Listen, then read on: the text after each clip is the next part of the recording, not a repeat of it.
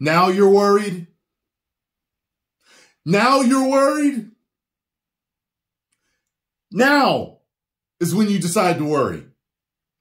I was worried way back when you put out Captain Marvel. That big old piece of trash. Disney is worried that woke is ruining their brand after consistent flops. The most beloved era of Disney was in the 1990s when all the classics were released that people still know and love today. The Little Mermaid, Aladdin, The Lion King, Mulan, and many more told the kind of magical stories that stayed in our hearts, along with catchy music that could get stuck in your head for days.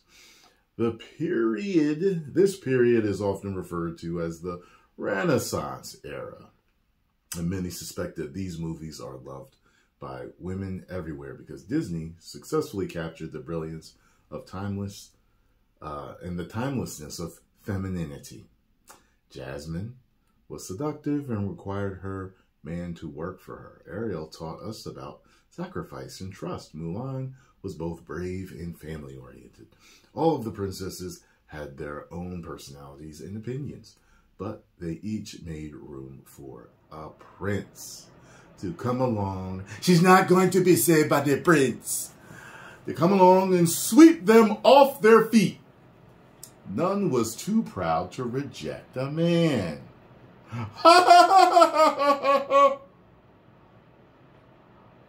Weird.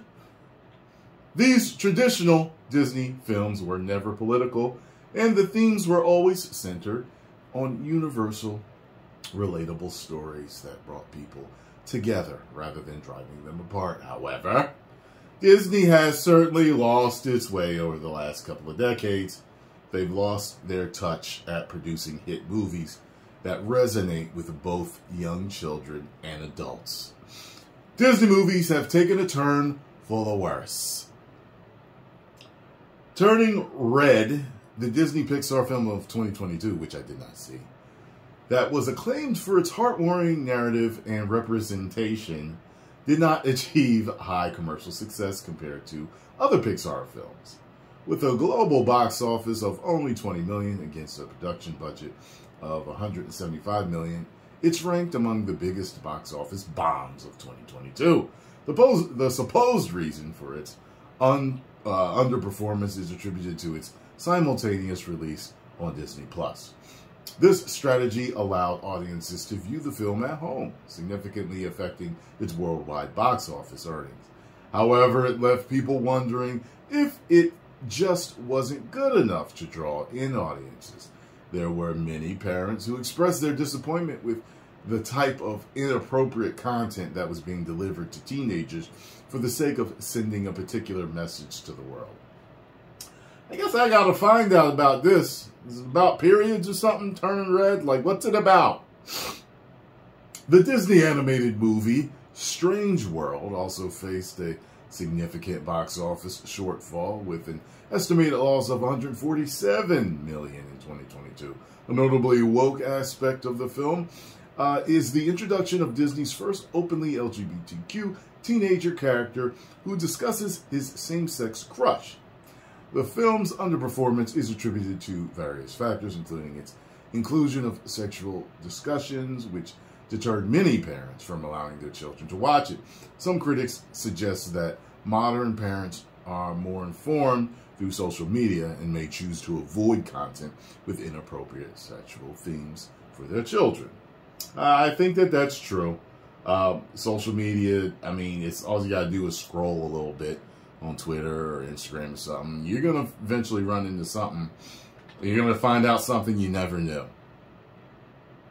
Let's see. Similar issues in the past were observed with Pixar's Lightyear, which included a gay kiss and initially underperformed at the box office. Chris Evans, a voice actor in Lightyear, criticized those who opposed the movie's inclusive content. However, what he considered inclusive was just seen as annoyingly woke to the general public. Parents have generally never been on board with showing their children progressive content, regardless of the political message. Companies like Disney are desperately trying to send. Elemental, a Pixar movie, actually defied initial poor box office performance to become a significant hit. Released in June, it had the worst opening in Pixar history with $29.6 million at the domestic box office. However, the film, which cost $200 million to produce, gradually gained momentum, earning nearly $500 million globally. It currently ranks as the 9th top-grossing film of the year, surpassing Marvel's latest Ant-Man sequel. But this was an anomaly compared to the rest of the Disney flops in the past 2 years. Now, Disney is again experiencing a box office bomb with its Thanksgiving release Wish, the newest princess film that seeks to copy Encanto's success, but due to its poor storytelling, boring songs, and progressive messages, it also has flopped. Disney has disclosed that it invested a staggering $965 million in 4 high-profile projects in 2023, which, unfortunately, that rhymed on the Blade game, bars turned out to be significant flops. Ant-Man and the Wasp, Quantumania, The Little Mermaid, Indiana Jones and the Dial of Destiny, and Secret Invasion. This revelation comes amid a cost-cutting initiative led by CEO Bob Iger, who returned to lead the company in November 2022. Iger emphasized the need to reduce production costs, acknowledging the exorbitant expenses involved in creating content. In early November, Bob Iger said, at the time the pandemic hit, we were leaning into a huge increase in how much we were making, and I've always felt that quality can be actually a negative. Quantity can actually be a negative when it comes to quality. The fact of the matter is they were putting out garbage content. If they had focused on the quality of the storytelling and staying fundamentally sound to the characters, they would have had all hits. And I think that's exactly what happened. We lost some focus. Typically, the budgets of movies and streaming shows are kept confidential, as studios usually lump those costs into their overall expenses without detailing individual project expenditures. However, Disney's production activities in the UK, provide a clearer picture of their spending due to the unique financial reporting requirements in that country. Studios operating in the UK must set up separate companies for each production to avail a tax rebate of up to 25%. No wonder they shoot over there on their expenditures. These companies are required to file financial statements which reveal detailed spending data. Disney has been leveraging the UK's incentives scheme by filming more content there. This strategy, however, has led to significant investments in some of its most expensive and least successful productions of the year. A notable example is the Marvel Studios superhero film Ant-Man and the Wasp: Quantumania. Despite spending a hefty $193.2 million on pre-production and filming, the movie opened to a mediocre box office and reviews.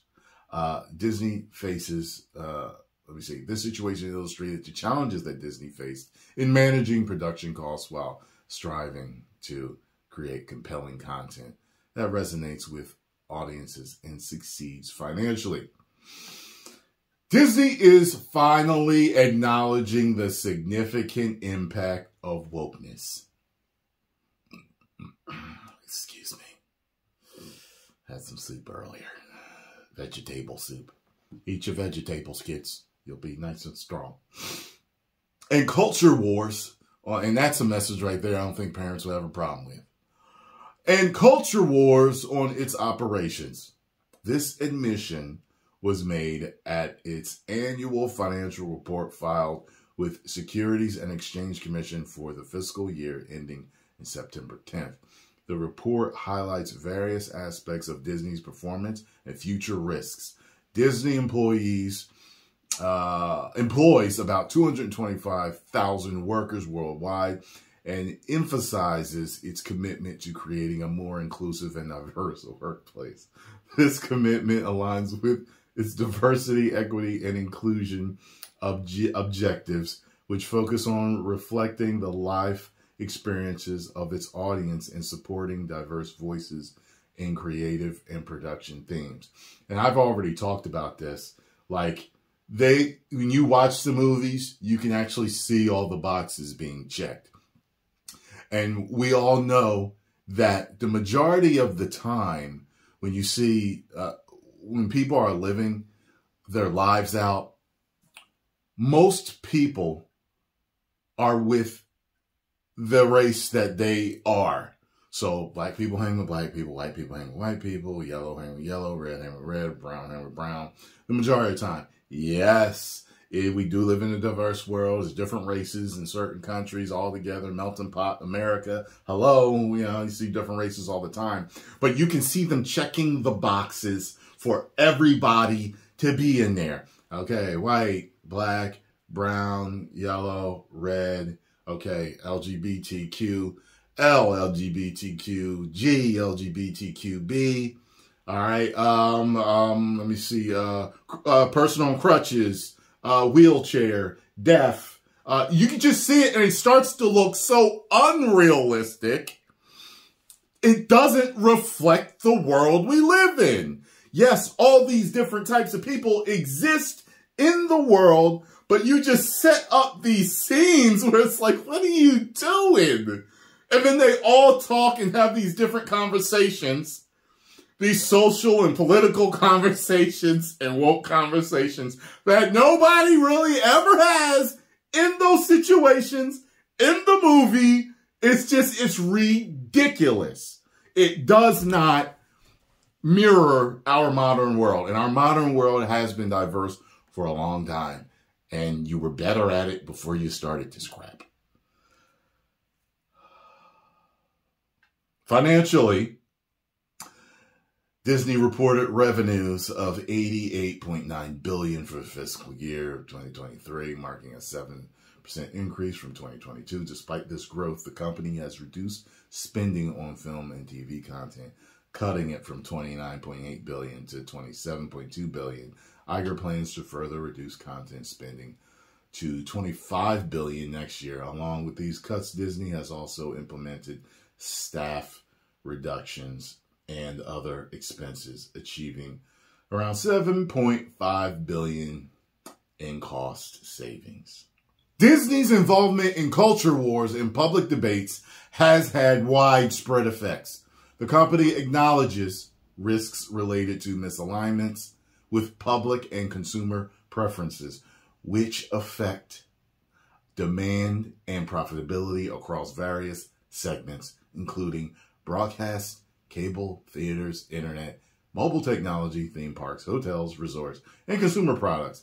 This misalignment has led to changes in adapting to market changes in economic or social climates. Further, consumers' perceptions of our position on matters of public interest, including our efforts to achieve certain of our environmental and social goals, often differ wildly and present risks to our reputation and brands, Disney admitted, acknowledging that consumer preferences impact revenue.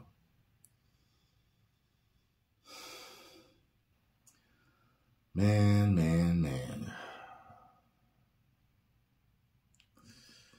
And there's more to this. There's just more, a little bit, few more paragraphs. But that says it right there, man. That says it right there. It's crazy. It's crazy, man. Oh, man. This is so ridiculous. I don't know. You know, put it this way. Okay, so you finally admitted it in your reports and everything. So what are you going to do now? Because we are hearing rumors that you're going to continue to do the same garbage. So you acknowledge it. Okay. You have a concern, but you're going to keep doing the same crap. Sounds like one of those definitions of insanity. Well, post comments down below. Let me know what you all think. And if you enjoyed my thoughts on this, make sure you hit the like button, subscribe, and share.